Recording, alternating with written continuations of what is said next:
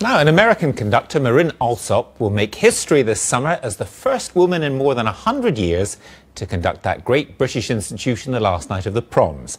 This year's proms begin in July and will include everything from the TARDIS, celebrating the 50th anniversary of Doctor Who, to hip-hop, Nigel Kennedy and Wagner's Ring Cycle. The last night, here's a wild guess, will include Rule Britannia, Pomp and Circumstance and a lot of flags. We'll hear from Marin Alsop in a moment. First, here's Stephen Smith.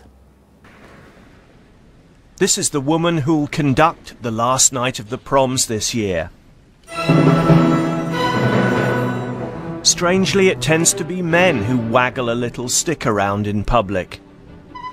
Is there a Freudian doctor in the house? Marin Alsop is musical director of the Baltimore Symphony Orchestra and has done a lot to bring music to underprivileged youngsters in that city. But conducting the last night?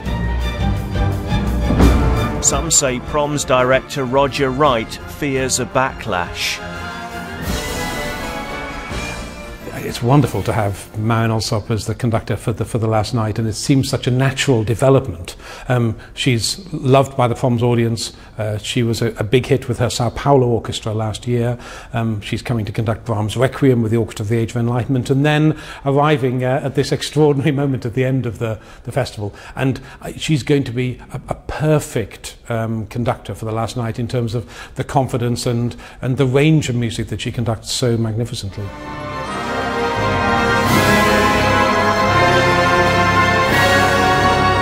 The proms will include a selection of themes from Doctor Who. Would you like a cup of tea? It was fantastic, and I did it a couple of years ago, and I had a great time, and I did a little sketch there as well. I love the Albert Hall, I love the proms, I love classical music. Prom goers love the eccentric character who seems to have arrived from outer space. Oh yes, and violinist Nigel Kennedy will be there too. Alright, cheer God. Whatever happened to? And the proms have gone punk. The Stranglers will likely be swatting away Union Jacks rather than dry ice on the big night. Can it be true? Punks are now as respectable as Brahms, Beethoven, Sir Mick Jagger.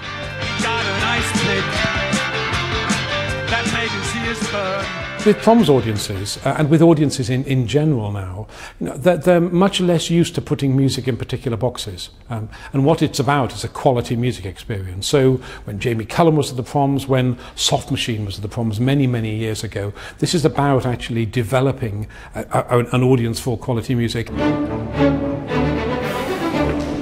But the story making the headlines tomorrow, and who knows, making one or two of you fill your Mont Blancs with green ink, is Marin Alsop's turn on the rostrum on the last night. Things need to change, say some. In the institutions, we don't have very many women who are teachers, professors and so on. And I think if that changed, if the balance changed a little bit there, then it may, help to inspire women composers. In the sex war, Ms. Alsop's turn on the podium counts as a kind of baton round.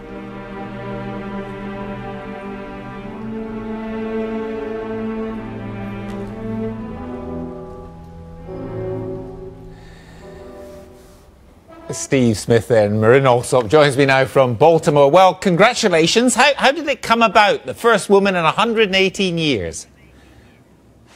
Well, that sounds quite daunting, doesn't it? But I've had the great privilege of conducting at the Proms when I was the chief conductor of the Bournemouth Symphony.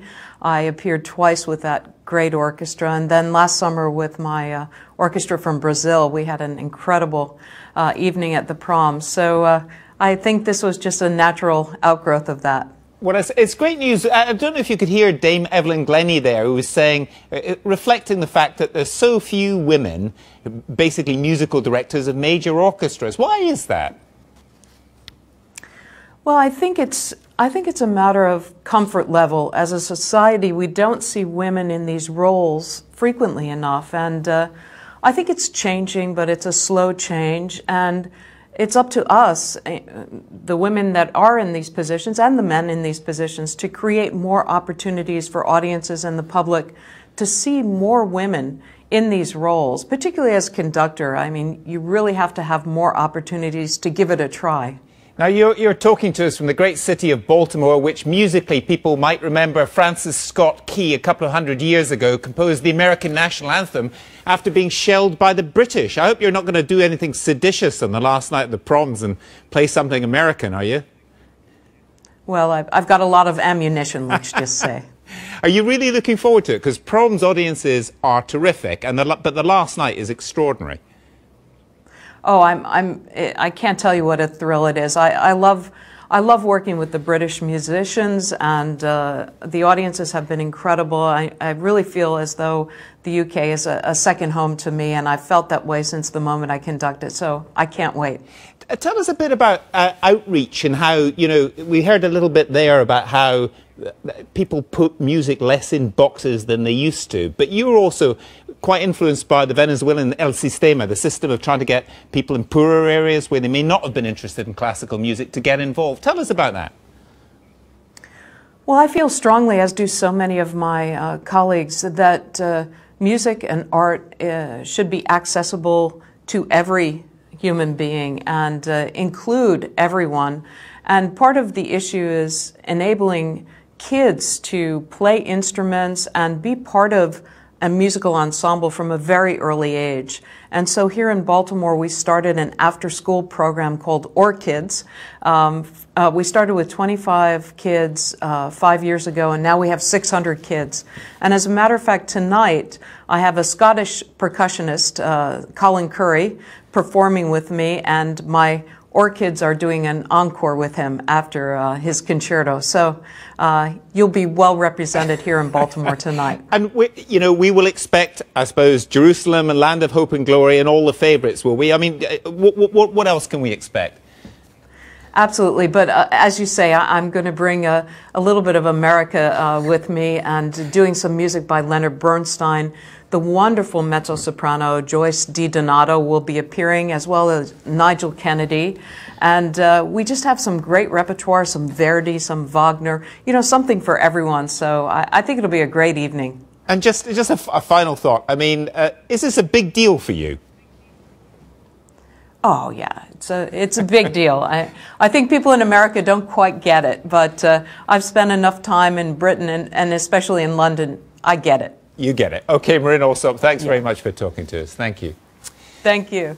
Well, that's it for tonight, but we wanted to leave you with the news that Storm Thorgerson, the artist whose album covers included Pink Floyd's The Dark Side of the Moon, has died. He was 69. Good night.